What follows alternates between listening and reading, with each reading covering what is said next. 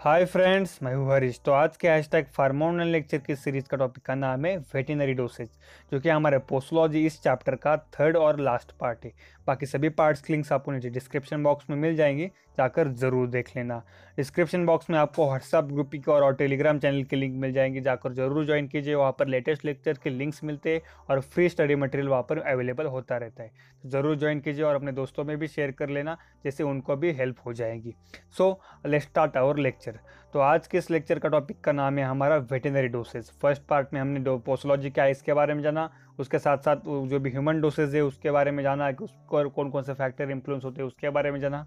Second part में हमने देखा था कि डोज कैलकुलेशन के अलग अलग फॉर्मूले होते हैं, उसके बारे में जाना हो। तो लास्ट पार्ट में हम देख रहे हैं वेटरनरी डोसेज। यहाँ पर वेटरनरी डोसेज क्या होते हैं और उसके साथ उस पर कौन कौन से फैक्टर इन्फ्लुएंस करते हैं डोज पर एनिमल के, उसके बारे में जानेंगे। तो लेक्चर को लास्ट तक ज़रूर देखिए, तभी आपको सभी टॉपिक बहुत अच्छे से समझ में आएगा। So let's start our lecture. Veterinary dosage. A practicing pharmacist running chemist shop is considered to be responsible for supplying correct dose in any type of prescription. मतलब एज अ फार्मासिस्ट अगर आप chemist shop या medical shop आप अगर चला रहे हो तो ये आपकी रिस्पॉन्सिबिलिटी होती है। कौन सी भी प्रिस्क्रिप्शन आए तो उस प्रिस्क्रिप्शन में जो भी ड्रग्स है वो अप्रोप्रिएट डोज में क्या करे, वहाँ पर डिस्पेंस करे, लोगों को दे। मतलब चाहे वो ह्यूमन की हो चाहे वो एनिमल की, प्रिस्क्रिप्शन है, प्रिस्क्रिप्शन में जो भी ड्रग है उसका अप्रोप्रिएट मतलब करेक्ट सही डोज उसको हमें आगे वाले को देना है। Therefore, it is required that he should have complete knowledge of posology which pertain to animal medication. इसलिए उसकी यहाँ पर इसके लिए रिक्वायरमेंट है कि उसको फार्मासिस्ट को, मतलब हम सबको क्या है कि फार्मासिस्ट को पोसोलॉजी के बारे में पूरा नॉलेज होना, ज्ञान होना ज़रूरी होता है। एनिमल मेडिसिन के बारे में भी। Doses required for animal are more or higher side of comparison to the human beings because the weight and surface area of animal is normally more than that human beings. मतलब क्या है, simple और normal बात है, common sense वाले, कि human से बहुत ज़्यादा ड्रग हमें एनिमल को देना पड़ता है। मतलब डोज का जो भी साइज़ होता है, आपने देखा होगा कि ह्यूमन की टैबलेट्स एनिमल के टैबलेट से ज़्यादा हो रहे होते हैं। मतलब जनरली भी अगर आपको कोई बड़ी टैबलेट आ जाती है ह्यूमन डोज में, अगर आप वहाँ पर कोई बीमार है तो आप बोलते हैं यार हम इंसान है, जानवर नहीं। मतलब आप सबको पता है कि जानवर और जो भी एनिमल्स है उनको जो भी डोज होता है, उनके टैबलेट के साइज़, पाउडर के साइज़, कोई लिक्विड के साइज़, कोई भी मेडिसिन हो उसके हायर होती है, मतलब ह्यूमन से बहुत ज़्यादा। क्योंकि और कॉमन सेंस की बात है, उनका वेट ज़्यादा है, उनका सरफेस एरिया भी ज़्यादा है एनिमल का, इसलिए ये सभी डोज ज़्यादा होता है। Dosage for animal are normally mentioned on the body weight. Simple है कि बॉडी वेट के हिसाब से क्या करते हैं, डोसेज एनिमल के वहाँ पर फिक्स करते हैं। Dosage are normally applicable to the passage accept in certain cases where it is specifically mentioned. मतलब कुछ जगह पर जो भी डोसेज है उनके एप्लीकेशन होते हैं, मतलब सर्टेन पेसेज पर एप्लीकेबल होते हैं, सर्टेन पेसेज पर नहीं होते, ये वहाँ पर मेंशन भी किया जाता है। सो वेटरनरी डोसेज के बारे में आपको एक आइडिया आ गए बेसिक। तो अभी बात करते हैं factors influencing dose of drug in. मतलब जो भी एनिमल का डोज है उस पर ऐसे कौन कौन से फैक्टर्स है जो अफेक्ट करते हैं ड्रग के डोज के इन्फ्लुएंस में। मतलब ऐसे जो भी फैक्टर के जिसके वजह से जो भी एनिमल का डोज है वो कम ज़्यादा होता है, चेंज होते रहता है। तो जैसे ह्यूमन के थे मैक्सिमम वही है फैक्टर्स यहाँ पर भी। तो सबसे पहला देखते हैं एज उम्र का। Young animal need less dose of the drug as compare to adult because young animal are more susceptible then the adult. जैसे ह्यूमन में अडल्ट को ज़्यादा ड्रग की ज़रूरत होती है, बच्चों को कम ड्रग की ज़रूरत होती है, उसी तरह से एनिमल भी जो भी एनिमल्स बड़े हैं, अडल्ट एनिमल है, उनको ज़्यादा डोज की और ज़्यादा अमाउंट की ड्रग की ज़रूरत होती है। और जो भी यंग एनिमल है, छोटे एनिमल है उम्र में, उनको कम डोज की ज़रूरत होती है, क्योंकि जो भी बच्चे होते हैं और जो भी यंग एनिमल्स होते हैं वो ड्रग के लिए ज़्यादा ससेप्टेबल होते हैं अडल्ट से, इसलिए कम डोज में भी उनको इफेक्ट मिलता है। नेक्स्ट है sex plays an important role while prescribing the dose for the animal. मतलब मेल है या फीमेल है, इस पर बहुत वहाँ पर निर्भर करता है कि डोज कितना होना चाहिए। तो फीमेल आर में रिक्वायर्ड लेस डोज, जैसे ह्यूमन में भी फीमेल्स में बहुत कम डोज की ज़रूरत होती है, एनिमल्स में भी वही होता है। दैन द मेल से कम डोज की ज़रूरत होती है। Certain drugs are contraindicated in the pregnancy animal because of hazard of including absorption. मतलब जैसे प्रेगनेंसी में ह्यूमन में भी ड्रग कुछ कॉन्ट्राइंडिकेटेड होती है, दे नहीं सकते प्रेगनेंसी में।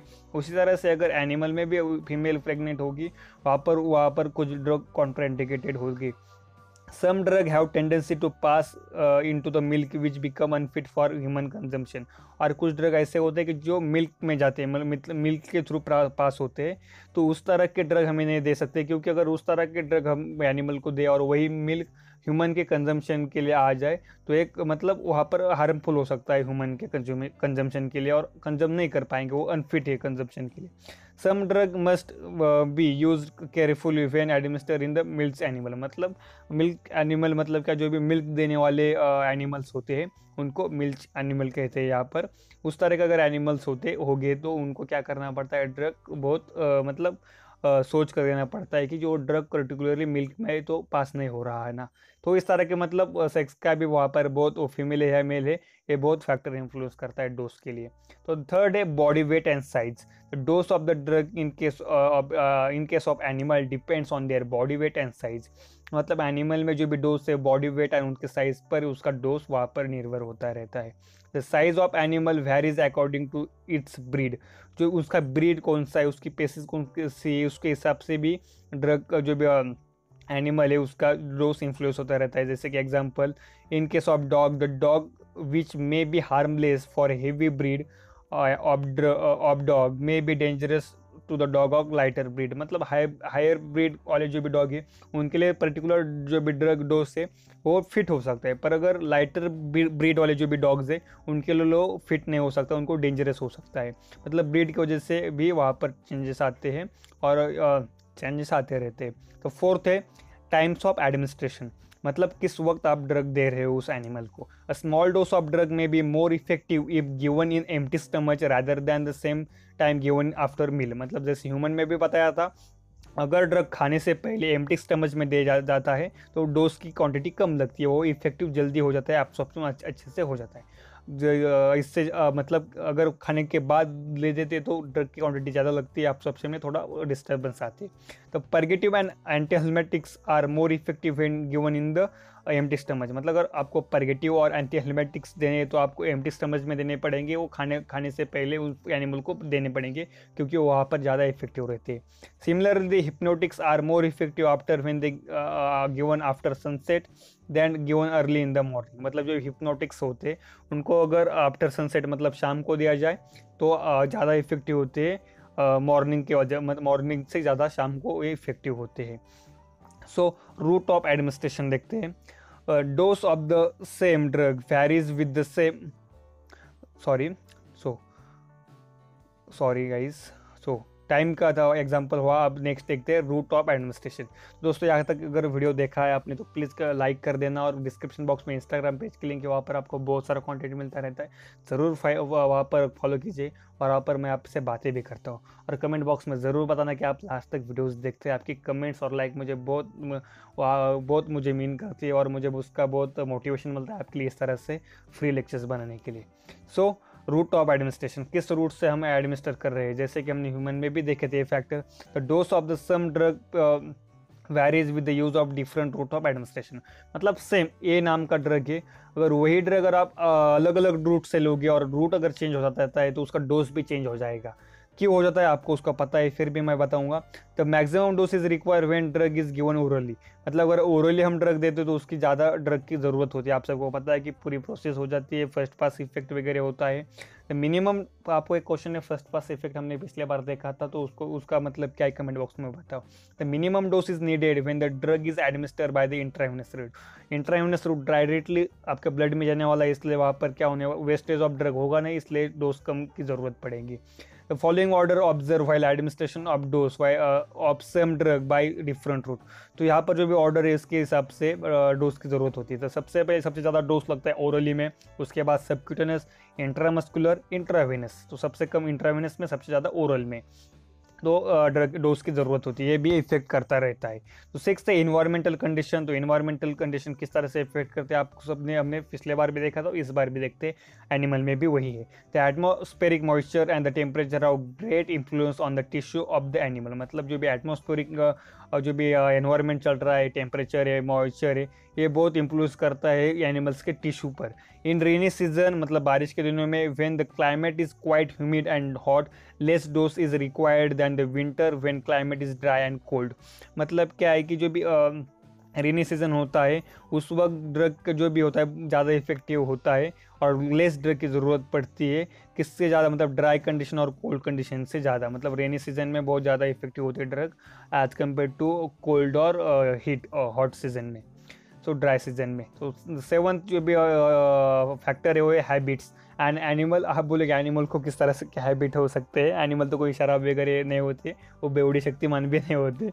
सो ठीक है, habits and animal which is देखते एनिमल में किस तरह की हैबिट हो सकती है और क्या प्रॉब्लम हो सकता है। An animal which is consistently under the influence of the drug में develop the tolerance for that drug. In such animal the normal dose may fail to produce the desired effect, hence larger dose are required to produce the required effect. मतलब habits क्या है, अगर particular किसी animal को कोई disease की वजह से या कोई भी रीज़न है उसकी वजह से पर्टिकुलर XYZ कंटिन्यूसली दिए जा रहे हैं तो उस ड्रग का टॉलरेंस क्रिएट होता है। टॉलरेंस के बारे में भी हमने पीछे देखा है, तो टॉलरेंस की डेफिनेशन मुझे बताओ, फिर भी मैं आपको शॉर्ट में बताता हूँ। टॉलरेंस मतलब क्या है, पर्टिकुलर एक ड्रग आपको बार बार आप रिपीटरली कंज्यूम करोगे तो उसके रिसेप्टर वगैरह क्या होते हैं उसके लिए मतलब इफेक्टिव नहीं रहते। मतलब क्या होता है कि ड्रग का इफेक्ट कम हो जाता है। मतलब अगर 10 mg ड्रग में आपको अगर XYZ ए ड्रग है कंसिडर कर लो। सो यहाँ पर हम एक्सप्लेन करते हैं बहुत दिनों बाद। ए ड्रग है, उसका अगर 10 mg में आपको इफेक्ट मिल रहा है और आप 1 साल से कंटिन्यू, ज़्यादा हो रहा है 6 महीने से कंटिन्यू वो ड्रग ले रहे हैं 1 साल या, तो क्या होगा 10 mg में बाद में आपको क्या होने वाला है, उसका जो भी इफेक्ट है इफेक्ट ही नहीं मिलेगा। फिर आपको जो भी ए ड्रग है उसका जो भी डोज है 50 mg करना पड़ेगा या 20 mg। तो क्या हुआ यहाँ पर, जो भी नॉर्मल डोज पर क्या हुआ, ये इफेक्ट नहीं दिखा रहा। मतलब क्या हुआ, टॉलरेंस क्रिएट हुआ। जैसे पिछले बार हम टॉलरेंस के लिए हमने अल्कोहल का भी एग्जांपल देखा था। सो उस तरह का टॉलरेंस क्रिएट होता है। मतलब इसलिए क्या करना पड़ता है, ड्रग की जो भी क्वांटिटी है वहाँ पर बढ़ानी पड़ती है और मैक्सिमम डोज ज़्यादा देने के बाद वहाँ पर डोज बढ़ाना पड़ता है। अगर टॉलरेंस है किसी को एनिमल को तो वहाँ पर डोज की क्वांटिटी बढ़ानी पड़ेंगे। इस तरह से हैबिट्स भी इफेक्ट करते हैं। तो 8th है रेट ऑफ एलिमिनेशन। एलिमिनेशन मतलब एक्सक्रीशन, आपके बॉडी से बाहर जाने का रेट क्या है ड्रग का, एक्सक्रीट होने का। The rate of excretion of drug has marketed effect on the dose of the drug. Drug with excreted faster rate required large dose, those drug which are excreted at the slow rate। मतलब जो drug जो होते हैं जो maximum ज़्यादा वक्त लेते हैं, मतलब एक्सक्रीशन आपके बॉडी से, ये आपकी बॉडी है इससे बाहर जाने के लिए बहुत फास्ट जाते हैं, मतलब फास्ट गए आपके बॉडी से बहुत स्पीडली जाते हैं। तो आपको ड्रग जो भी है उसका मैक्सिमम डोज देना पड़ेगा। क्यों देना पड़ेगा, अगर बॉडी से आपकी जल्दी से वो बाहर जा रहे हैं तो आपको इफेक्ट के लिए वहाँ पर उसको वक्त नहीं मिलने वाला, इसलिए मैक्सिमम डोज दो। उसको जाने के लिए थोड़ा सा वक्त तो बढ़ जाएगा एलिमिनेट करने के लिए, तब तक वो अपनी एक्शन दिखाएगा। तो उसी जगह पर अगर जो ड्रग स्लोली, मतलब जो भी ड्रग है या आपकी बॉडी है वो ड्रग आपके बॉडी से बाहर बहुत स्लोली जाता है तो क्या करते हैं, उसका जो भी डोज है वो कम कर देते हैं, मतलब उससे कम कर देंगे। क्योंकि अगर डोज पर्टिकुलर ड्रग ज़्यादा देर अपनी बॉडी में रहने वाला, एक्सक्रीशन उसका होने नहीं वाला ज़्यादा जल्दी, तो वो अपना इफेक्ट बहुत इजीली अच्छी तरह से दिखा पाएंगे। सो उसका जो भी ड्रग है कम होगा एज कम्पेयर टू जो ड्रग एक्सक्रीट फास्ट होता है आपके बॉडी से और पेशेंट के बॉडी से। आई होप आपको एक समझ में आ गया होगा। सो रेट ऑफ एलिमिनेशन किस तरह से इफेक्ट करता है समझ गए। तो 9th है the effect of the drug. When two drugs having similar type of pharmacological action are given in combination, the effect will be more powerful than the individual drug even given in the equivalent dose। मतलब क्या है कि अगर दो drug same action दिखाते हैं उनको combination में दिया तो उनकी जो भी एक्शन होती है वो बहुत पावरफुल हो जाती है। तो इसी इफेक्ट को क्या कहते हैं, हमने पिछले फर्स्ट पार्ट में देखा था, तो उसको मुझे कमेंट बॉक्स में बताओ। चाहे तो आप पता थे मैं ही बताता हूँ। सिनर्जिस्टिक एक्शन आपको पता है ना, तो सिनर्जिस्टिक जो भी एक्शन होती है दो ड्रग कॉम्बिनेशन देने के बाद ज़्यादा एक्शन दिखाने के बाद। तो अब इसके अपोजिट जो भी था वो तो आप बता दो। But many times when to और मोर drugs combined together they oppose the effect of each other and ultimate therapeutic effect is decrease. मतलब क्या होता है कि जो भी दो ड्रग साथ देने की वजह से कभी कभी क्या होता है कि दो अपने एक दूसरे के एक्शन को ब्लॉक कर दे, एक दूसरे के साथ फाइटिंग करते हैं, उसके वजह से एक दूसरे की एक्शन नहीं हो पाती और दूसरे को अपोज करते और ब्लॉक भी कर दे, तो इसलिए उनका जो भी इफेक्ट नहीं मिलता और बहुत डिक्रीज हो जाते हैं। इस इफेक्ट को क्या कहते हैं कमेंट बॉक्स में ज़रूर बताना। सिनर्जिस्टिक एक्शन के बारे में मैंने बताता, इस टर्म को हमने क्या सीखा था इसके बारे में भी आप ज़रूर बताना। 10th है पर्पज ऑफ द मेडिकेशन। तो dose of the drug varies with the purpose which is used. मतलब किस पर्पज के लिए दे रहे ड्रग, मतलब सेम एक ड्रग मल्टी यूज के लिए दिया जा सकता है। तो देखते हैं उसका एग्जांपल क्या है कि for example magnesium sulphate act as a purgative in large dose, मतलब अगर मैग्नीशियम सल्फेट को हम लार्ज डोज में दे तो पर्गेटिव की तरह उसकी एक्शन मिलती है, बट अगर स्मॉलर डोज में दे, but smaller dose is act as antacid and laxative, small dose में दे तो उसको एंटासिड एंड लैक्सेटिव की तरह एक्ट करता है। तो आप किस पर्पज के लिए दे रहे हैं उसके हिसाब से भी डोज की क्वांटिटी वैरी होती है, और डोज इफेक्ट इन्फ्लुएंस डोज पर वो इफेक्ट करता है, इन्फ्लुएंस करता है। तो species, the dog of the drug, sorry dosage of the drug varies from species to species, मतलब जो भी अलग अलग स्पेसीज होते हैं एनिमल्स के, उस स्पेसीज के वजह से भी डोज चेंज होता रहता है। Dose of the drug for cow will be different from the horse, sheep, pig, cat etcetera, मतलब अगर गाय है, घोड़ा है, शीप है, पिग है, कैट है, इनके अगर सभी एनिमल्स है, पर सभी एनिमल्स का डोज जो भी होता है चेंज होता रहता है स्पीसीज की वजह से। Opium is narcotic, even then narcotic it produce excitement in a horse and cattle, but it shows narcosis in dog, मतलब कैटल जो नार्कोटिक जो भी ओपियम है, ओपियम हॉर्स एंड कैटल में एक्साइटमेंट शो करता है, बट उसको अगर डॉग में दे तो नैरोसिस उस वहाँ पर होता है। नैरोसिस टर्म क्या है मुझे कमेंट बॉक्स में रिसर्च कर बतानी है, बहुत सिंपल है। This difference in action are due to the anatomical and physiological पेक्युलियरिटीज, मतलब क्या जो भी एनाटॉमिकल और फिजियोलॉजिकल जो भी पोजीशन होती है और जो भी स्ट्रक्चर होता है सभी एनिमल्स का स्पेसिस टू स्पेसिस वाइज वो चेंज होता रहता है, इसलिए ड्रग के एक्शन जो भी है पर्टिकुलर सभी स्पेसिस में एक ही नहीं देखा सकता, पेसिस टू पेसिस चेंज होता रहता है डोज और ड्रग भी। सो इसके भी डिपेंड करता है, फिट करता है। तो अभी देखते हैं twelfth character of the drug, drug का character. Large dose of the drug is required if it is given in crude form of animal, crude form to the animal, मतलब कैरेक्टर ड्रग किस condition में दे रहे हैं। अगर drug को crude मतलब direct natural से निकाला है, उस पर कोई प्रोसेस नहीं, कोई किसी तरह से पैकिंग नहीं, डायरेक्टली अगर एक्स वाई जेड प्लांट है, उस प्लांट से अगर एक्स वाई जेड आपको ड्रग मिलता है तो आपने डायरेक्टली प्लांट उनको खिला दिया, तो क्या हो सकता है क्रूड ड्रग है वहाँ पर, और बाकी भी बहुत सारे कंटेंट होने वाले हैं, तो वहाँ पर क्या होगा उस डोज की ज़्यादा ज़रूरत होगी, मतलब उस प्लांट के बहुत सारे पत्ते से अगर आप ड्रग बना रहे हो तो बहुत सारे पत्ते देने पड़ेंगे एज कम्पेयर टू ड्रग के डोज, मतलब किस कैरेक्टर से आप ड्रग दे रहे हो इसके हिसाब से भी जो भी ड्रग डोज है चेंज होता रहता है। यहाँ पर एग्जाम्पल भी है, for example nux ओमिका powder is required to give in large dose then is active constitute स्ट्राइचनिन alkaloid which is given in the smaller dose. यहाँ पर एक बेस्ट एग्जाम्पल है, मतलब नक्सोमिका को अगर पाउडर फॉर्म में बहुत ज़्यादा डोज देना पड़ता है तो उसी में अगर उसका नक्सोमिका पाउडर का जो भी एक्टिव कॉन्स्टिट्यूट और निकाला जाता है उसको स्ट्राइचनिन अल्कोलॉइड बनाते हैं, उसको स्मॉलर डोज में ही देना पड़ता है। तो कैरेक्टर भी डिफाइन करता है कि डोज इन्फ्लुएंस करता है, कम ज़्यादा होता है। सो हमारा ये चैप्टर खत्म हो चुका है, तो नेक्स्ट लेक्चर में मिलते हैं, नेक्स्ट चैप्टर में मिलते हैं। तो तब के लिए घर पे रहो, ठीक रहो, काम करो, मोटिवेटेड रहो, टेंशन मत लो, फ्री रहो और अच्छे रहो। यहाँ तक वीडियो देखा है तो प्लीज़ बताना कि लास्ट तक थैंक्स तक वीडियो देखा है, बहुत अच्छा लगेगा। सो मिलते हैं नेक्स्ट वीडियो में, बाय बाय।